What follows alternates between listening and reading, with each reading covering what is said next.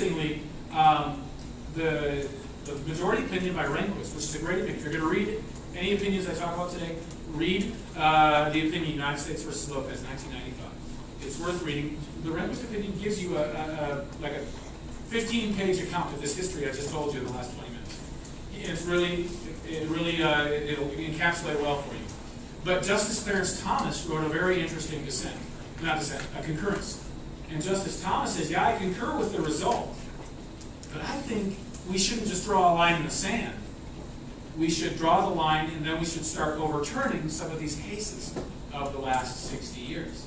And there weren't 5 justices who were willing to agree to Justice Thomas's more principled position. He says, look, if what we are saying is true, then there are a lot of decisions going all the way back to 1937, which are incorrect decisions, and we should have the principled resolve to overturn those decisions. I like Justice Thomas. He's a great justice. And on so many issues, he takes the very principled stand on these issues. Okay, so that's Lopez. Now fast forward to Gonzalez versus Raich, 2005. The state of California has a medical marijuana act that is in conflict with Congress, which allows people to grow marijuana in their homes and then sell it under certain circumstances for relief of medical ailment.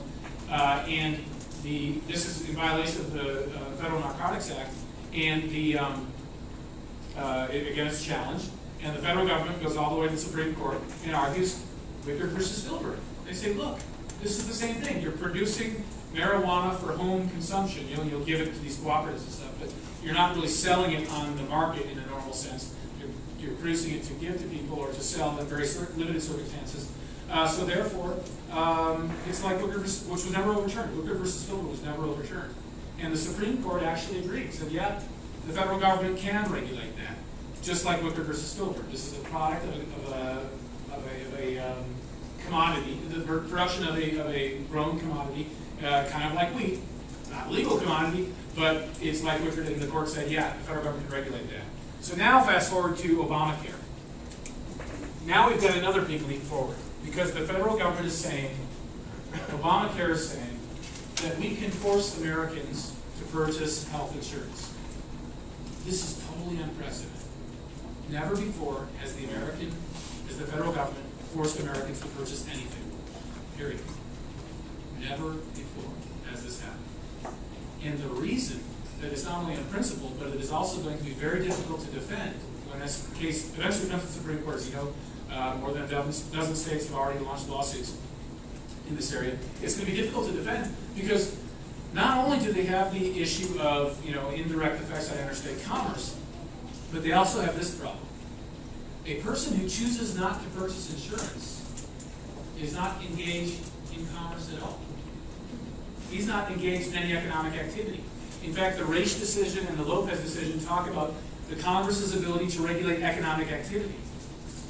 Well, here Congress is regulating economic inactivity and saying, get in the marketplace.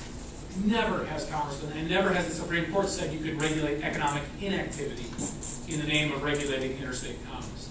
It's going to be a steep climb for the U.S. Department of Justice to prove, to establish to the court, even with this court, even with if Kagan is confirmed replacing Stevens, which is not a prospect I relish, but it's still going to be a 4-4 decision, and then the ninth vote will be Justice Kennedy, and it will depend on how Justice Kennedy sees the issue. I mean, I'm almost certain of that. And so that's where we are.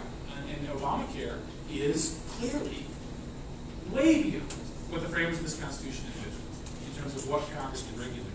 And it goes way beyond what the precedents, even the very liberal precedents after 1937, established. Yeah. But couldn't they argue that if you don't buy, then it affects the pool of people that are buying insurance, therefore your inactivity affects interstate commerce? Yeah, that's what they argue. Yeah, they'll say your inactivity, because most of the people who don't buy are young people who are healthy.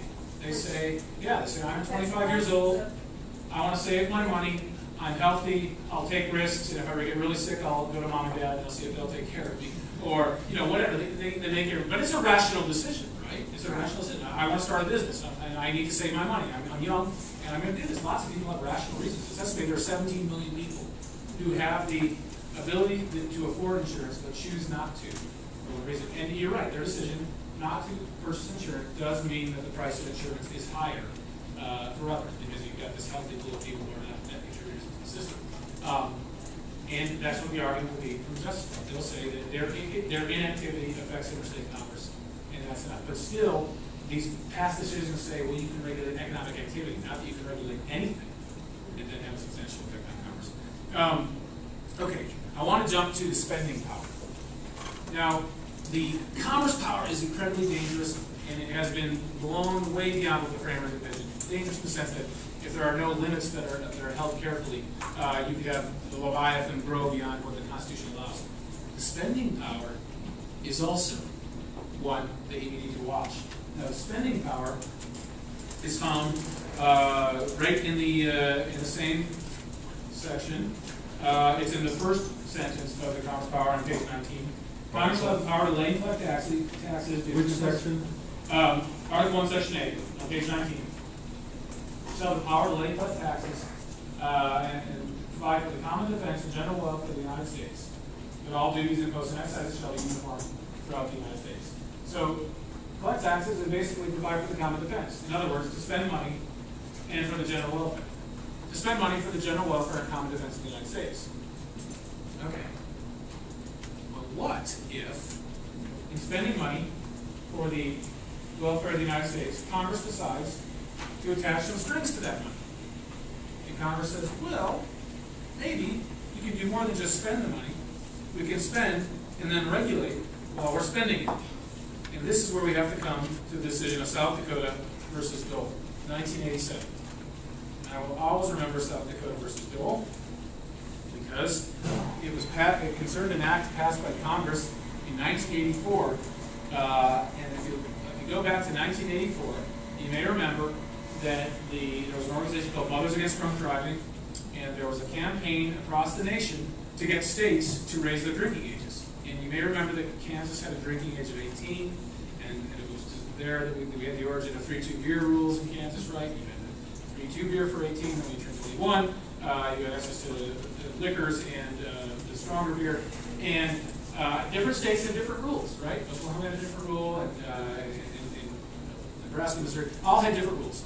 Okay, then this campaign got going, state by state, to get states to raise the drinking age to 21. And good arguments could be made on either side of that, whether it should or should not be done. Back then, I turned 18 in 1984. So, I had an opinion on this. And as it happened, they grandfathered in. Congress did it this way. They said, they actually acknowledged that, well, we can't just regulate the states. There were still, back then, there were some limits in the minds of members of Congress, but they couldn't just tell the states what the drinking age had to be because there's been this history of this, it's a state issue. And so they said, if you want access to all the federal highway funds we have available, and you don't want to lose 5% of your highway funds, you will establish a state drinking age of 21.